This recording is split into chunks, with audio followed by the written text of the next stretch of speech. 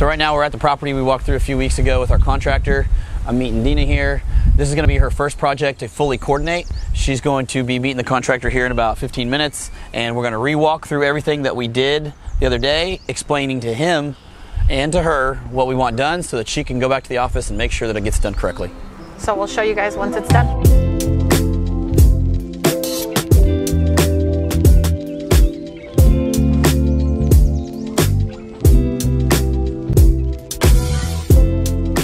So we're gonna change out this kitchen. I told Roy I want to get rid of this. Okay. We're gonna have to redo this countertop, so he's gonna pull the countertop out and do the sink because you can see how rotted it is behind it. I don't want to replace all the doors in here. He thinks we may have to because of some of the cooking grease that's come up there. Yeah. Because you can't paint that. Yeah. So if we have to, we can buy cabinet doors for these. I don't mind buying cabinet doors for these, honestly. So. What are other options if like someone didn't want to buy doors? Could they possibly sand it down? Yeah, they could sand it down. You could have to get like a degreaser and clean them really good. Okay. But I typically on a house of this age, it's hard to sand them down because they've been covered in latex paint, like a wall paint, not an acrylic. Okay. No, I mean not a lacquer style paint. And so in kitchens, you should use a lacquer. You should, like on new construction, you always use a lacquer on the cabinets instead of a latex. Latex is usually done on remodels and it kind of covers everything, and it's a water base, so it doesn't permit any fumes. So that's why you use it on remodels. Oh, okay. So we need to take this shelf out. Want to do new cabinet doors, new countertop in here, new sink, new faucet, and then all new flooring in the whole house. We're gonna just do glue down material like this, and Roy's gonna patch some of the holes that we have. Get rid of the fridge. That thing's disgusting. Don't open it. Shoot, that's nasty. Gosh, dang, son, that thing freaking stinks. Wish you could smell that on the camera. The backyard looks like it's in good condition. Yeah, backyard's in good shape. Just needs mowed. Yeah, the fence looks like it's intact. Yeah, all the fence is actually on other people's property. Yes, the broken one, right? Yeah, the broken one. All of ours is the chain link. Yep. I mean, they could get the shopping cart for free. We'll add that in. We'll add that shopping cart. Yeah. Yeah, and the cans. I bet you can get a couple bucks out of that. Yeah. Okay, what about exterior? The condenser and the heat and air in this house worked. So when I walked through it originally, before I bought the property, I saw it and it was in working shape. So there were tenants in it originally and it worked, and they said it worked great. So the heat worked and they said the AC worked too. So that was huge, one of the reasons I bought it. The windows back here look pretty good. Now, no windows busted except for the one I busted out, and that one was busted out, was cracked already. So I hate to burst the cool clickbait. This I'm gonna convert to a third bedroom. Okay. There's only 2 bedrooms in this house, so we want to turn this house into a 3-1, which is a 3-bedroom, 1 bath. We're gonna take. How do you do that? We're gonna take you take the garage out, take the rails out. You'll take all the stuff off the wall, the industrial style garage stuff, the shelves, all of that goes. We'll end up building like a little wall around the HVAC, and then we'll take one of the supplies off of that trunk line, and we'll put it in this room so it's heated and cooled. Okay. We'll strip these walls and we'll insulate them, and then sheetrock over them, and then we'll sheetrock this with 1 window. As an investor, what are the benefits of adding another room to a house? The rents are more per room, so there's more rent per bedrooms of the house and more rent per bathrooms of the house. So ideally, people usually like a 2-bedroom, 3-bath. But a lot of times with homes this age, you don't get a 2-bath. You usually get like a 1 full bath that the family shared, because like this house I think was built in their 50s. Okay. And the 1950s, it wasn't very common for them to have more than 1 full bathroom. Okay. And so no matter the neighborhood. What made you want to buy this house? Like, what was it about it? First thing you always look for is the price. So it's always dependent on what the deal is. I mean, if you can get something that's worth $20,000 and you can buy it for $5,000, then there's always margin that you can make money on it. And so on this property specifically, we buy property that's distressed. It needs a lot of work, as you can see. It's bad shape, broken glass, the carpet's gross, it's not been taken care of, and we're gonna turn this thing around and totally repaint it. So it was a value add opportunity. Okay. So we can buy it and we can add value and make it worth more.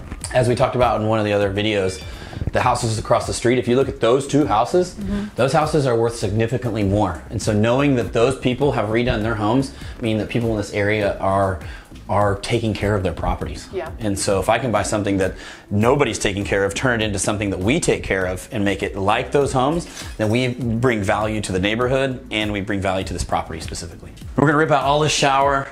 I told Roy to try to save this vanity and just get a new faucet. It does look like it's in pretty good Somebody condition. redid it, yeah. So you'll just put a tile like over this right here? Yeah, we'll rip up everything that you see right here. We'll have to repair a lot of the wet rot. Yeah. And then that's really where a lot of the cost comes in, because we got to pull all this off, see what's rotted out, replace the subfloor, and then come in with like a concrete board and put tile on top of it. But it'll look much nicer. We do a wood look tile a lot of times in all of our rents that you've seen. Yeah. And that you've coordinated. And then we do like a subway tile on the walls for the tub. And it looks totally different. A lot modern, more modern look, clean. And it looks nice. I think that's a big sell point too, the wood kind of look. I agree. Yeah, this house is in decent shape. The windows need cleaned up. This, Roy and I talked about scraping all that paint off of there and that side. And well, you're gonna do trim black, right? Yeah. Trim, I mean, he said two colors on the outside. We'll do trim, shutters black, and then the outside's all vinyl. So I don't know if he can paint it. All he's got to do is really power wash it, right? It's not in bad shape. So what's under vinyl usually? Dude, check this out. This house is wild. Who knows what era, but probably roughly in the 1970s, 80s-ish. They went in and added foam board and an exterior metal vinyl, and then overlay, and then they put a vinyl siding over the outside. And so it was just to update the house and better insulate the house, because back in the 1950s when this house was built, insulation was horrible, and the exterior siding had to be repainted all the time because of the water. Siempre traes carro nuevo. Where were you sleeping? Yeah, shoot. Do you want to walk through it with him, Dina? Yeah, sure. Pero dijo Austin que vas a quitar todo para asegurar lo que está dañado por abajo, que lo reemplazamos. One of the biggest assets to the companies we've built are the team members, the people we have involved. They're phenomenal. Dina's inside talking in Spanish. I wouldn't be able to keep up. And this helps a ton, especially in construction. There's a lot of language barriers when it comes to construction with Hispanics and people who speak English.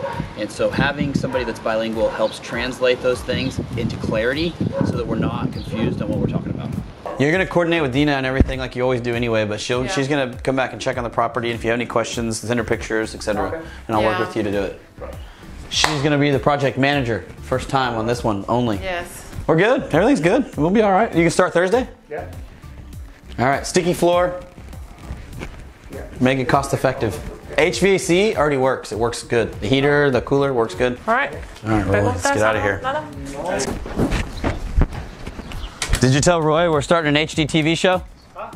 Dina. No, I didn't. Tell him, so see what he says. Le dieron una series en una tele.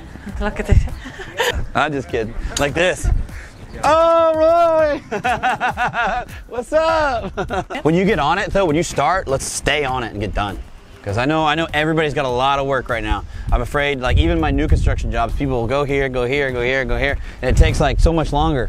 We can just stay on it, get it complete. It's so much easier. Freaking finish, man. All right, guys, so we just walked the house with Roy. He knows everything he needs to do, so we'll keep you guys updated. Awesome. Don't forget to subscribe to our YouTube channel and hit that like button on this video.